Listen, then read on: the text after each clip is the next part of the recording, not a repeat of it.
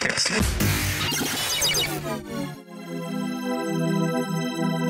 demystify what goes on behind the therapy room door. Join us on this voyage of discovery and co-creative conversations. This is the Therapy Show, Behind Closed Doors podcast, with Bob Cook and Jacci Jones. Welcome to the next episode of the Therapy Show with myself, Jacci Jones, and the wonderful Bob Cook. And we're going to be looking at narcissism, but it's a really meaty subject, this one. I get asked an awful lot about this online, and I talk in quite a few groups, particularly one that I'm thinking around, with alienated parents kind of saying that their partner is narcissistic and asking me how they can prove it. So maybe I'll point them in the direction of this episode where we can discuss all that. It's a word that's bandied around an awful lot. If it's not people, talking about being gaslighted or gaslighting, narcissistic, the disorder, I talk about narcissistic tendencies, which I think we all have, to a certain extent. So over to you, Bob. Where do you want to take this conversation? Well, of course, healthy narcissism is the basis of self-esteem. Yeah. So, this podcast is more about narcissism at a disordered level or a trait level. If you want to talk about negative narcissism, your toxic narcissism, we could do. But this is what the podcast's going to be about. So let's take the definition of narcissism. Let's go back into Greek mythology. So narcissist, the gods gave him, if you like, internal beauty. And that was his destiny, eternal beauty on one clause. And that is, if he ever looked at his own features, he would wither away and die. Now, of course, what he did was, he did look at his own features through a reflection and a pool. And he did wither away and he did die. And in this place, of course, you've got the flower called narcissist. Yeah.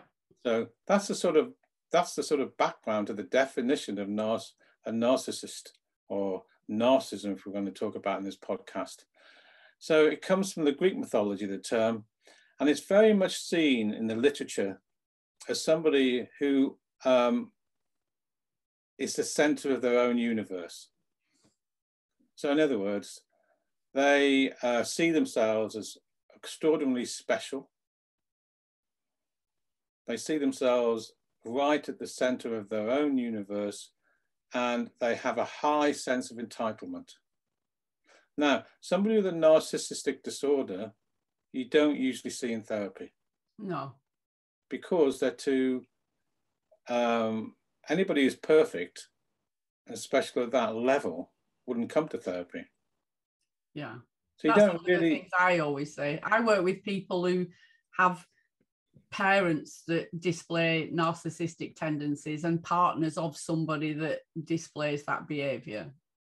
Yeah. So if I think of, I have worked with, of course, narcissistic people across the spectrum, from, mild narcissistic tendencies all the way up the spectrum, probably to a disordered level. Now, the more disordered they are, the more unlikely they are to come to therapy of their own volition.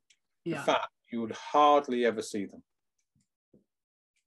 Yeah. So I always think of two people practically at least of the high narcissistic order, still not a disorder in the sense of being fixed, lacking spontaneity and rigid with an element of psychosis, but pretty high in that continuum of what I call a narcissist. Now, the first person came to therapy because he came with his then partner, and really, I won't say his partner sent him to therapy, but he didn't seek me out saying I wanted individual therapy. The other person I'm thinking about was in training, believe it enough, to be a psychotherapist, and had to, by definition, have some therapy. Yeah. So there's neither of them came of their own volition. That's interesting. Yeah. At the high end of narcissism, you will never see them. Yeah. So you're right. Usually you'll see people of narcissistic traits. And again, I just repeated the second narcissist I'm thinking about. High narcissists came because they were in training to be a psychotherapist. That's interesting in itself, isn't it? Yeah, yeah, that's what I was meaning, was interesting. Yeah.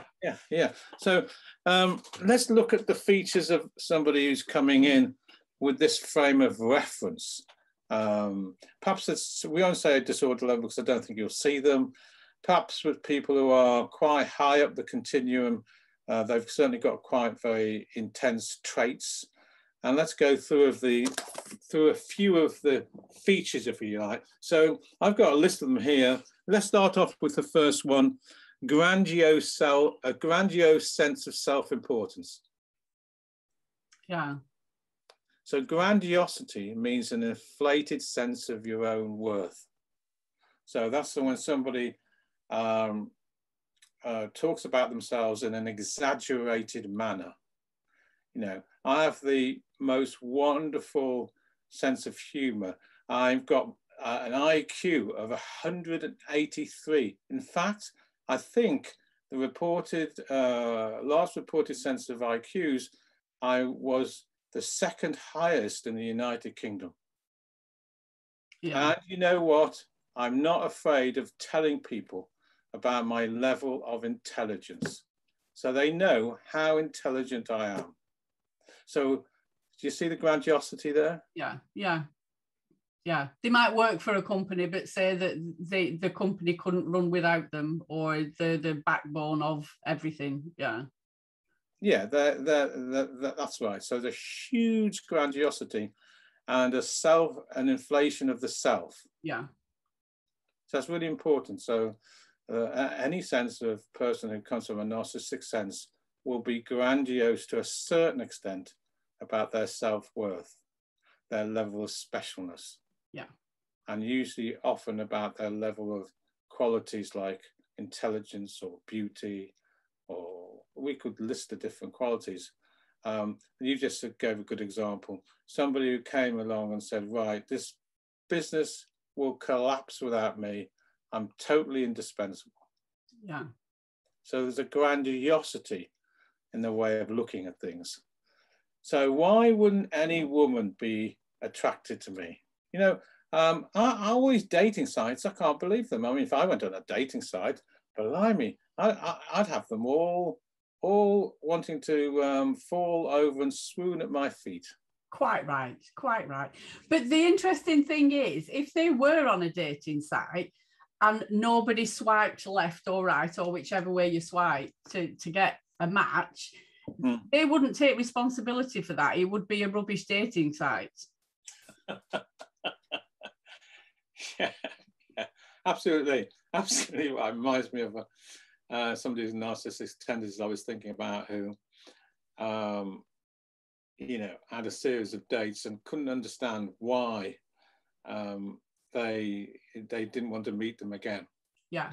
And then when we were talking it through, we found out that the dates that he talked about how marvelous he was for the whole of the 2 hours over the meal. You know, I'm a super athlete. I have been to the most wonderful places in the world. You know what? I know many chefs who've got 7 Michelin stars. And do you know, I've walked up, you know, up Everest or whatever it is, you know, and they spend the whole date talking about themselves and their super achievements. And they don't understand why the person doesn't come back for a second date. It is completely not even in their awareness that the other person might feel completely discounted and there's never been any question about how they are. Yeah. But they do not even think about it like that. See, that's the thing. When I talk to people about narcissism, it's kind of like, it's not that they're aware of it, and they do it anyway. They're aware of discounting the other person and they still do it. It's kind of like they don't even get the fact that they are discounting the other person. It's not in their awareness at all. It's not in their awareness, and it's a really important point to be aware of. And the reason why that is, is because they are protecting themselves against their own real self. And their own real self, if you ever got to it, would be feeling depressed, inadequate, devalued, and extraordinarily sad. Mm. Now, it's really important they go, we're nowhere near that. Yeah. So much of the literature, they'll talk about a real self and a false self. So they create this level of grandiose self, so that they will not have to go anywhere near their perceived sense of inadequacy. Yeah. And then they kind of build a fortress around that false self so that nobody can penetrate it. Well, at least alone themselves. Yeah. But like I said, a lot of people I speak to, it's kind of like, it's really difficult to get across to them that it's just not in their awareness how their behavior impacts on the other person. It's not that they know they're doing it and they do it anyway. It's just not on the horizon at all. No, it's in transaction analysis terms. They're coming from the child ego state, from a part of themselves which they're not really aware of. Yeah. This is another language. This is a coping system. Yeah. So do you want to talk a little bit maybe about how a narcissist is born, so to speak, where it comes from? Why are certain people narcissists and others aren't? Fine, but let's just go through the features first. Is that okay? Okay. No, I quite happily do that, because it's important to look at. And before I talk about that briefly, narcissists are usually born from narcissists. But I can talk about in a minute about that. Yeah. The second one is they are preoccupied with fantasies of unlimited success, power, brilliance, beauty, or ideal love. Yeah. Absolutely. So they fantasize a lot about, how successful they are, how powerful they are, how they can just have, like I've just said, all the desirable women in the world. The people find them, the person, very, sense of beauty absolutely overwhelming. And they spend a long time fantasizing about that. Is one of the dangerous things about these people that they actually do achieve an awful lot because of the belief around it? Oh, that's a very good point. Most people who've got narcissism at this level are usually extremely successful people, extremely powerful people, and they surround themselves with people who actually reinforce that narcissism. So the sense of grandiosity, the sense of perfectness and everything else kind of comes true to a certain extent because they are usually quite successful. Well, the really important thing is that they surround themselves with people who stoke and support their sense of narcissism. So they become more narcissistic. Because one of the things, when I was looking at this for research, not just for this podcast, but generally, is kind of cult leaders are usually, fall into this bracket that do have people that worship the ground that they walk on, that do believe everything that they say, that do follow them, even into danger. That's how idealized sometimes these people can be. And they're usually highly charismatic. Yeah. They have a sense of distorted reality in the sense of their own grandiosity. And they will surround them. I said again, this is a really important point. They will surround themselves with people who idealize them, who support their grandiosity, so they become more grandiose. Yeah. These are not people who surround themselves with people who will disagree with them. I know you're going to surround themselves with people who actually support, idealize them, and believe their grandiosity. Yeah. And it's not kind of like you or I could suddenly decide to be narcissistic tomorrow, because we would have a sense that we were making it all up. You know, this happens early on, so it's not that somebody can suddenly become a narcissist. I think a person can actually create a sense of self which is narcissistic. How long they can keep that up is another story. Yes, you're correct in the sense a real person who has narcissistic injuries will have a distorted sense of reality. So, you know, it's very hard for people to play that. Yeah. That's what I was meaning, to keep up that pretense. So it's the same with all these disorders. If you ask somebody to play somebody being obsessive, for example, or if you ask somebody to play somebody being highly withdrawn, you might do it in a role play, but you wouldn't be able to do it for long. No. So it's the same with all these disorders, all these types of clients we're talking about. So I'll just repeat this feature. They have a great sense of fantasy about wealth, success, power, and this feeds them internally. This feeds themselves internally, because they have to have the internal strokes, if you like, or recognition internally to keep the grandiose self going. The other thing they need, of course, is a supply of what in TA we would call positive strokes. In other words, a supply of people who will idealize them, who will say they are wonderful, tell them how special they are. And if that supply starts to wither away,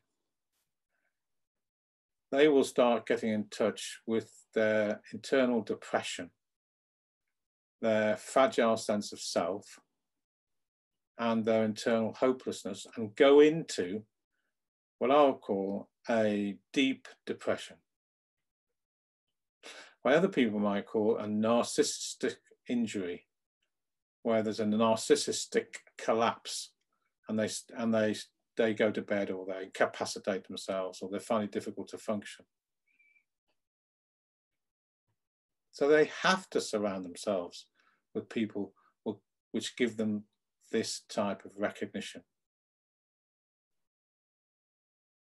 Interesting. Especially if you think about therapy. Yeah.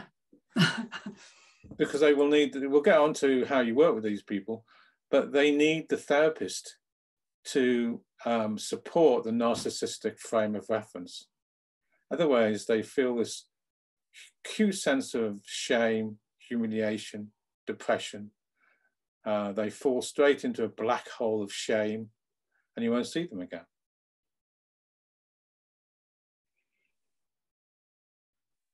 So, yeah, that's one of the reasons I would have thought why they won't come to therapy.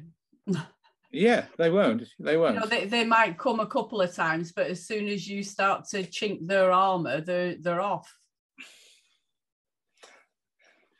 Yeah, chink their armor. What do you mean by that? When you start to do what? Well, in a therapeutic setting, if you're not, you know, buying into the game, if you're not idealizing them and believing every word that they're saying, they will see that as something wrong with me, I would imagine, and come back again. You won't see them. So the treatment, which I'm not going to get into this podcast, but the treatment is to do exactly what we're talking about here, which we'll get onto later. You need to idealize them, but I'll explain how you do that through an actual term which Cohort, who specializes in narcissism, called, and that is empathic attunement. I'll probably talk about that at another time. In the TA world, empathic transactions.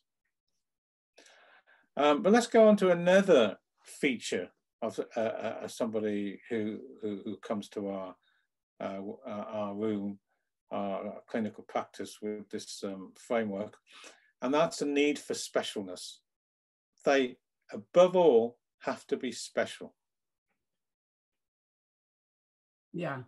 And they have to be special to the therapist as well. They have to have people who will admire them. They have to have people, surround people who will admire them and be loyal to them, and tell them how wonderful they are, and continue many, many times in different ways, reinforcing this sense of specialness. Yeah. And I would imagine as well, you know, even in the therapy room, that you couldn't compare them to another client, or not that you would compare clients, but do you know what I mean? That if I said, you know, I've worked with clients like you before, for example, that wouldn't sit well with them, because that would mean that they aren't unique and special. Unless you're correct, unless you're talking about a different type of narcissist. So there's different types of narcissists. There's closet narcissists, yeah, and exhibitionist narcissists, which I'll also talk about in a minute. So in general, you're correct with a caveat. Yes. And you're generally correct. I remember somebody who's highly narcissistic who I asked them to, I don't think if I was thinking very well at this particular time, or I just didn't occur to me. I'd seen them for only 3 sessions, but I asked them to wait outside while I was finishing off work. Ooh, not good. With another client. And when they came in, they spent the first 15 minutes at least raging at me about how they have felt humiliated, how they felt in the pecking order, discounted. How could I do this to them? And it was, I assure you, Jackie, it was at least a 10-minute rant of huge proportions. And I learned from that. I mean, I knew this anyway, but I really learned from this to exactly what you just said there, to make sure you don't leave them in waiting rooms, or, you know, you see them.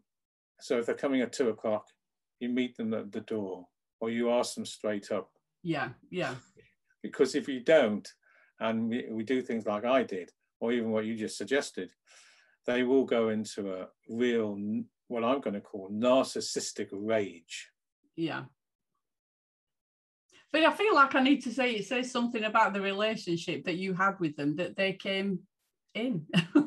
In the first place. Yeah. Yeah, you know, that they didn't just leave in utter distaste. And well, I'll tell you, again, it's into the treatment of narcissists, but, you know, you have to, you know, get into their frame of reference in the service of attunement. Yeah. Now, if you can get into their frame of reference in the service of attunement of coming alongside them, they'll calm down really quickly. Yeah. The problem for therapists is if they go into some sort of battle or go into some sort of parent process or some counter-transferential place where the actual client doesn't feel met, then they're into a losing wicket. Yeah. So it's, I haven't seen a narcissistic person in a therapy room, but I would imagine it's exhausting and really quite difficult to meet their needs at the level that they want them to be met at, and still keep your sense of self in that transaction. Yeah, you need to start off from a position which is this, that it's impossible to do what you just said. Yeah. You know, so therefore, if you're starting from that position, that is impossible to meet their needs, you can't provide the needs, you're in a better frame of reference. Another way to look at it also is this injury we're talking about happened a long time ago. And we need to get to that injury. So if you look at it that type of way, and we think about the injured child and the client that's got to produce or defend by having a grandiose sense of self and needs to be admired and needs to be special at all costs, then hopefully the therapist's compassion might save the day. A question's just come up, Bob, and I'm not sure if you know the answer. Are narcissists usually only children? Is there any relation to being an only child and a narcissist? I'm not quite sure what the question is, but I'll answer it the way I'm going to answer it, and then you can say that's not the question. But anyway, I'll answer it as much as I can. They don't really have access to much adult in the clinical room. So usually what you're actually coming across is a younger sense of self, which is defending against the real self being actually met. So their adult usually goes out the window in therapy. Is that what you meant? No. Well, tell me, say it again in a clear way that I can understand. I meant in a family unit, are there any statistics that only children are more likely to have narcissistic tendencies? Oh, you mean real children rather than psychological? Yes, actually, in the family. Yeah, so you're saying real children. Okay, you're saying to me, is there any statistics that show that real children have, say that again to me, still not quite clear. If only children, if mum and dad just have one child, statistically, are they more likely to have narcissistic tendencies than if they're one of 5 children, say, for example? Oh, that's a clear, okay, I can tell you what I think about that. I haven't read much research on this. I don't know the statistics, but I can tell you my thoughts, especially as I have an only child. So Jessica, as my daughter is 22, is an only child, right? Okay. I think she's got histrionic traits and not narcissistic traits, and I think there's a difference. Yes, yeah. So I think only children fall into a challenge often by the parents, in that the parents may not allow the child to grow up. They may allow them to keep them young and not equip them with the social skills, if you like, to deal with relationships in later life. But that's the profile more of a histrionic, and I think the Jessica has histrionic traits, even though she was brought up by 2 psychotherapists. Interestingly, and we'll talk about this in another podcast, particularly the misdiagnosis of hysterics with narcissists. But I think Jessica is more in the world of the hysterical traits rather than the narcissistic traits. So I don't know the statistics, I don't know the research, but I understand the query. Yeah, because there's something about them not separating out appropriately. You said earlier on about narcissistic people often have narcissistic children. Correct. Yeah. Yeah. So is that, are you saying that that's potentially learnt behaviour, or the fact that they feed each other's narcissism? Well, you're right. I mean, I'm not sure it should be this podcast, but rather than the other one when we look at the diagnosis and treatment plan of narcissists. But we are going back to what is called the individuation separation phase, usually called the rapprochement stage in the French terminology, which is really 1.5 to probably 3.5, where the child starts to differentiate out and starts to separate. And if things go wrong in that time period, then different challenges will occur. Now, if you think about it this way, that say you've got a narcissistic parent and they feel wounded when the actual child needs to separate normally, healthily, in an individuated way. And the person who's narcissistic feels wounded by that. They may deny the child the strokes and validation to grow up, but give them strokes and validation if they come back and stay infantilized and look after the mother. Yeah, yeah. So that's some of the problems you can get there. And from that, many things can happen. But if they're kept young and they aren't allowed to grow up, then you've got problems, haven't you? Yeah. Which in my mind, I think that's the reason why I asked, you know, as well as the ways that the narcissist displays their behavior, you know, that would make sense if they're not allowed to grow up. And you know, being a parent of an only child, I've got 3 kids, but if I was, I would imagine that you want to keep them close. You know, if this is your only child and your protege and everything else, there's going to be a lot of that. You know, it might not. The danger is you may, like you've just said, you may not give them the strokes, the recognition, the validation they need to actually separate, to be independent. Yeah. And you may unconsciously, out of your awareness, give them strokes for actually staying young. Yeah.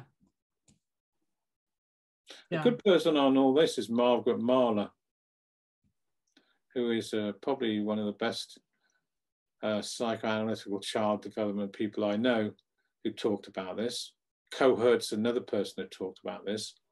And when we get to the next podcast on diagnosis and treatment and features of the narcissist, we can perhaps talk more in depth about that. But at the bottom level of narcissistic traits or disorders is what's called in the literature the empty core. In other words, I get sad when you say that, Bob. That really makes me feel sad. Because they feel like inadequate, hopeless, abandoned, you know, and feel that they have no identity. Yeah. And that is why they defend the way they defend. Grandiosity, being special. And another feature they need is they require excessive admiration from everybody around them. Trying to fill that empty core. Correct. That's exactly it. Trying to fill that empty core. Yeah. Now, it's impossible because no one can do it. There is no amount of that no, can fill the it. The injury was in their history. Yeah.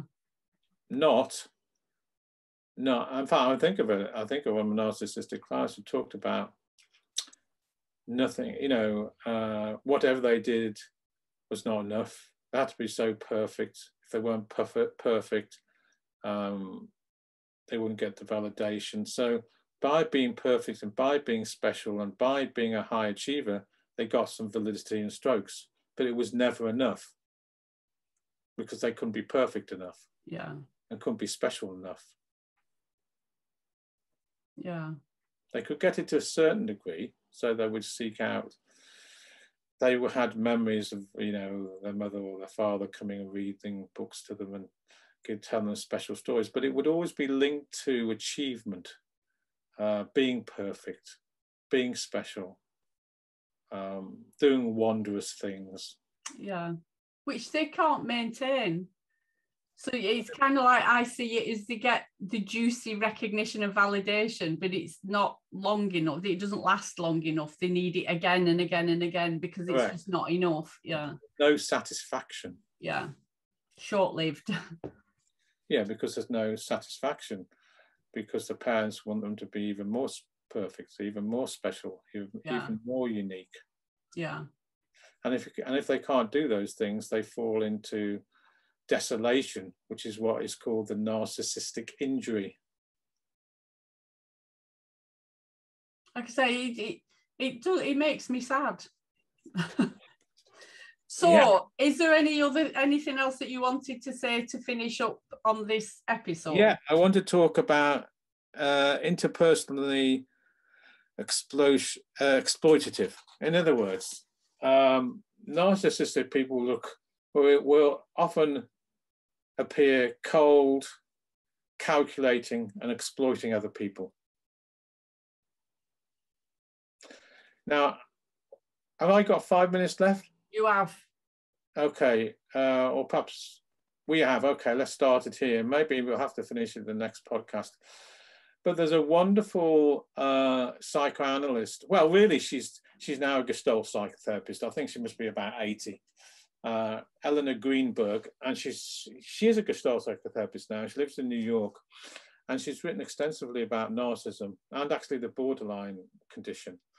And she has a mnemonic, an easy way to remember the characteristics of a narcissistic personality. You know, if somebody walks through the door with those sorts of traits, and it's special God. Special God. So these are the features you're going to see, and it's an easy way of remembering it. So S is for splitting. Yeah. So in other words, there's a split between the real self and the false self. They'll split. And so what you're going to experience isn't the real self. You're going to experience the false self, and you're going to experience this person whose coping mechanism is to actually be very, she's, very special, very, all the things we talked about. So that's one S, splitting, and another S, splitting or status. And I'll explain what I mean by this. So narcissists need to be top of the pecking order. So if a narcissist goes into a room and there's, say, 15 people in the room, they aren't thinking about things like, oh, I wonder if they look very kind, or perhaps they're going to like me, or they'll feel a bit anxious because they're in social company. They are going to look around the room and they're going to think, well, who's number one around here? I am. Yeah. So they have to be one in the pecking order. They'll only ever be two if they're what we're going to call a closet narcissist, which might go on to the next podcast as well. And they allow the exhibition narcissist to take the alpha position. But basically, they clock everything in social circumstances in terms of a pecking order. So if they're in a training group, say you're 16 people like you were in, and like I was in my own training for 4 years, they would need to be number one or at least number two. And they don't think about in terms of levels of intimacy, where they're going to get on with people, but they think about in terms of alpha male and being the top dog. Yeah. And you will see that in Love Island. Do you watch Love Island, Bob? Yeah.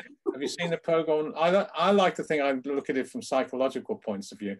My daughter disagrees with me, but anyway, you watch Love Island, you watch all those alpha males and how they rate themselves, or may not rate themselves in pecking order. But somebody who's got narcissistic traits will rate themselves in pecking orders, and that's how they operate in a social environment. So status is number one for them. So E, special. Let's go down the line. E. Have we done P? What's the P? Oh, P is perfection. Perfection. They have to I'm writing these down as you're doing them, Bob. Oh, right. Sorry. They have to be perfect. Yes. Yeah? Yeah. There is let's go back to something else about S's. There is another S there that's often brought into this by Eleanor Greenberg, and that's sensitivity. Now, people don't often think of sensitivity when they think of narcissists, but they are very, very, very intensely sensitive about slights of humiliation. So that person that I left inadvertently outside the waiting room felt they were being humiliated, shamed, and they were very sensitive to any slights of anybody passing them in the corridor, for example, if they pass them a corridor and say, "Oh, how are you? How are you then? Oh, I've seen you come to therapy," or whatever it is. So they're very, very, very sensitive to the most acute sense of transactions. They're not sensitive to other people. They're not sensitive at all to other people. No. They're the complete opposite. But Yeah. to themselves, they can't take any slights. So we can have splitting status and sensitivity up there. Yeah. P, perfection. Yeah. They have to be perfect. Now we've talked a little bit about that, haven't we? Yeah. Yeah. Now that's really interesting. So therefore, they need to be a perfect client. Which is a really interesting one. I was just going to say, how did he work that one out then in a therapy? By coming to therapy in the first place, in a way, but also they expect the therapist to be perfect, which is also another story. But what they want is a lot of validation from the therapist for coming in the first place, for doing therapy perfectly, doing the homework well, and everything that goes with that. Now, that's an important thing to remember for down the line. Yeah. E next. E is entitlement. They have a huge sense of entitlement, yeah? Yeah. So I talked about that earlier. But what about envy? Envy goes with entitlements, another E. So interesting enough, they can get very envious of other people, especially a closet narcissist will get very envious of exhibitionist narcissists, even though they don't show it. But they'll also be envious of other people in this pecking order system that I'm talking about. Next one is C, is it? Yeah. Cold and calculating.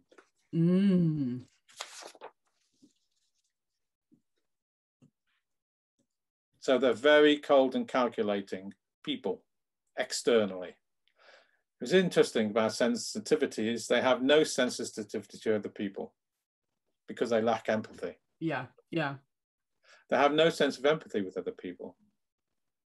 Now, Elena Greenberg talked about a story in her article about this. And one of her clients who's narcissistic came in and ranted and raved, if I want to use those away, had a narcissistic ranting and raving session about just before they came up to the actual therapy room, they'd gone from a burger next door. And the waitress had given the client mustard on their beef burger instead of tomato.